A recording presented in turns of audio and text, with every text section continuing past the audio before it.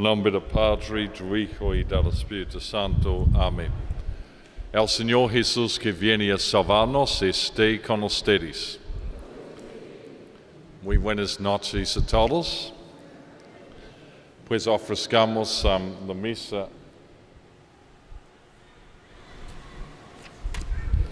ante todo en acción de gracias por la boda de María de Rosario y Julián Ernesto. Julián y María de Rosario, la Iglesia participa de su alegría y los recibe cordialmente junto con sus familiares y amigos en el día en que van a unir para siempre sus vidas delante de Dios nuestro Padre. Que el Señor los escuche en este día de gozo, les otorgue su bendición celestial y los proteja.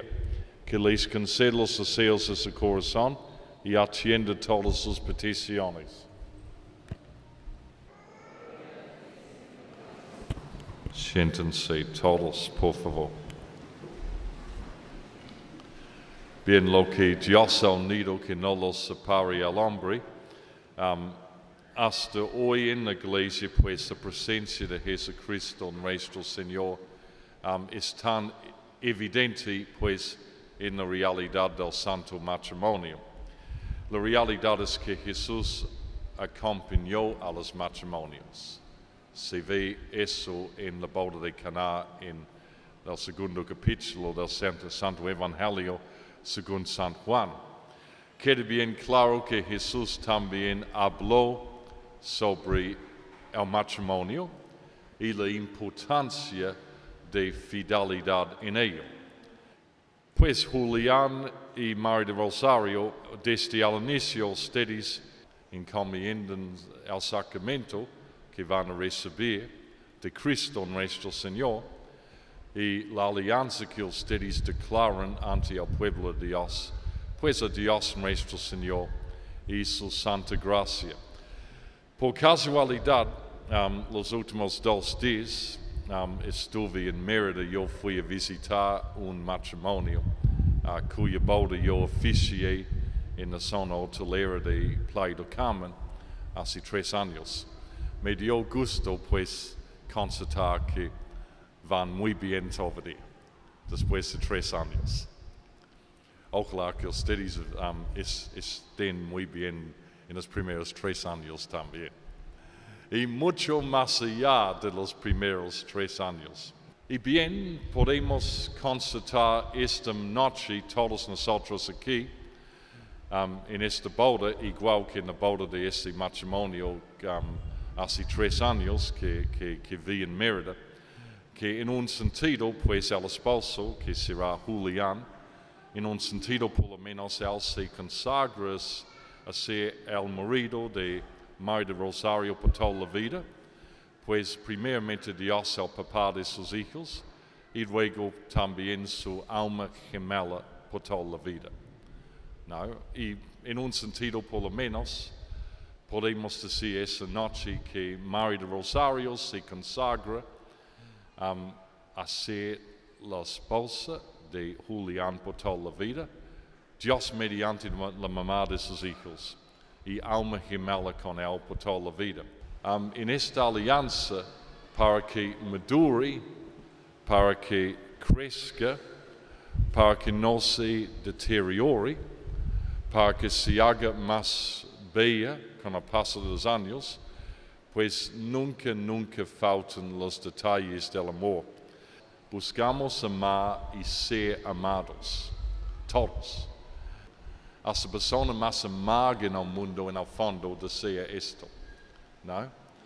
No personas tan felices como ustedes dos. Así es. Pero para que el amor madure y crezca y no se deteriore o no se canse con el paso de los años, es crucial los detalles del amor.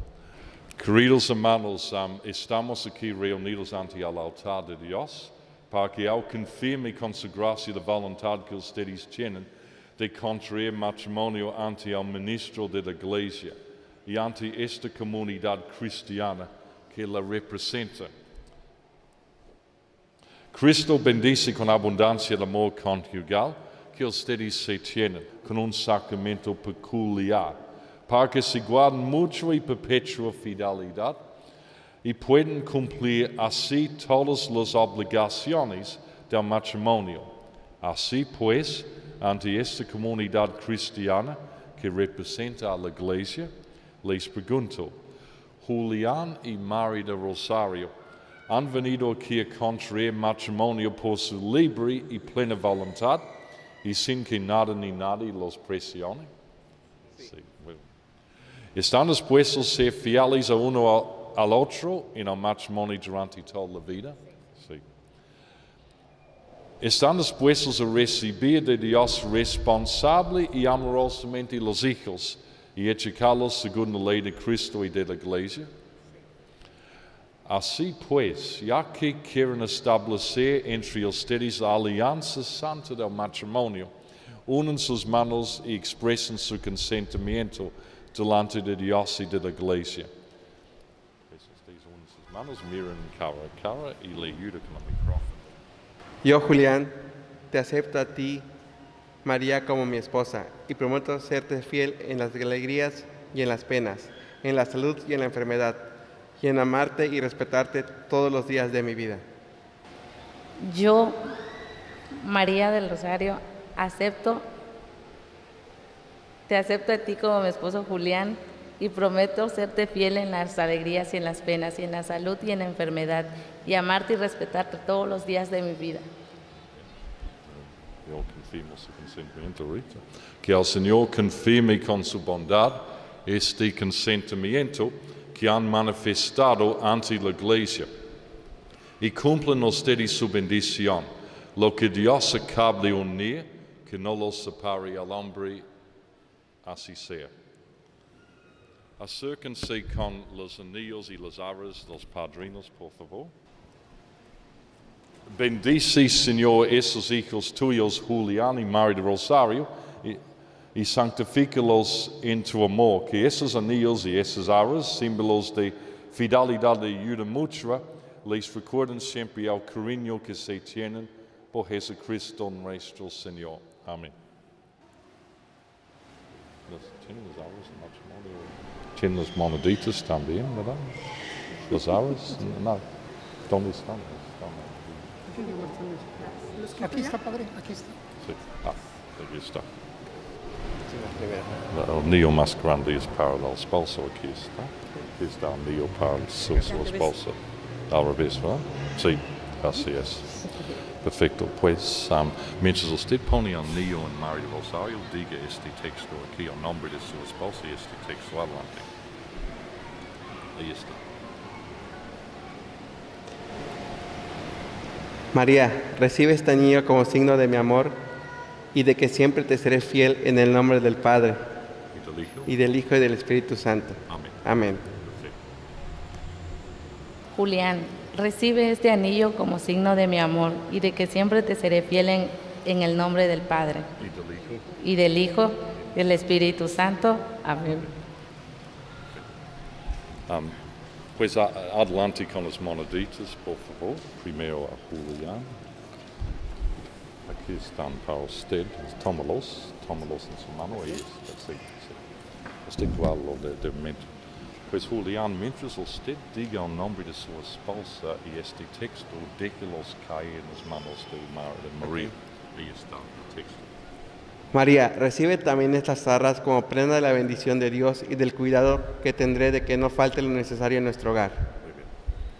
Usted mismo diga el nombre de Julián y diga este texto mientras deje caer los nombritos. Julián, yo recibo estas prendas de la bendición de Dios y en la señal de los bienes que vamos a compartir. Amén. Ya puede retirar las moneditas ahorita. Okay. ¿Tienen Biblia y rosario ustedes? No. Okay, pues acérquense, por favor, los que tienen el lazo de matrimonio, siéntense ustedes para imponerlo. Bendición de Dios Todopoderoso, Padre y Espíritu Santo, desciende sobre ese lazo de matrimonio y permanece para siempre. Ya pueden imponerlo adelante. Julián y María de Rosario. Como esposos cristianos están ya unidos para siempre.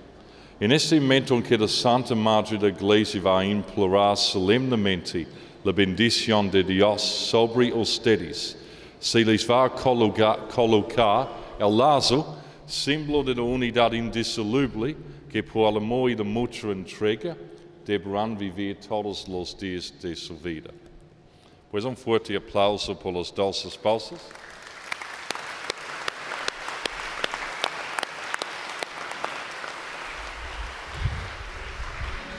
Hágase tu voluntad, así en la tierra como en el cielo.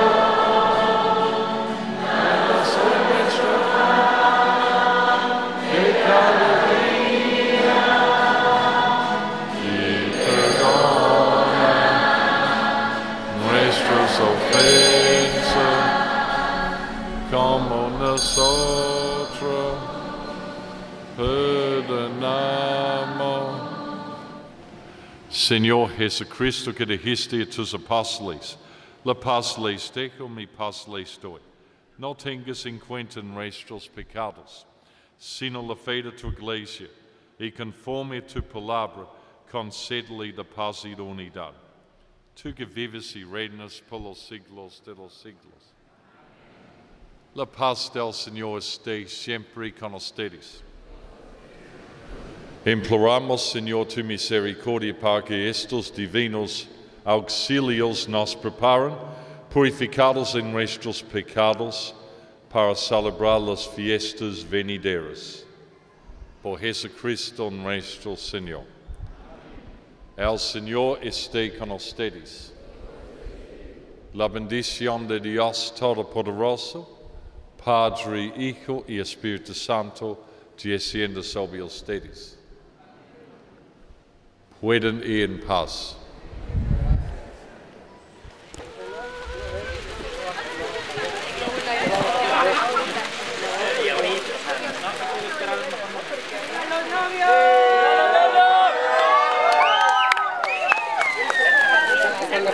¡Arriba los novios! ¡Arriba los novios! ¡Viva los novios! ¡Viva los novios!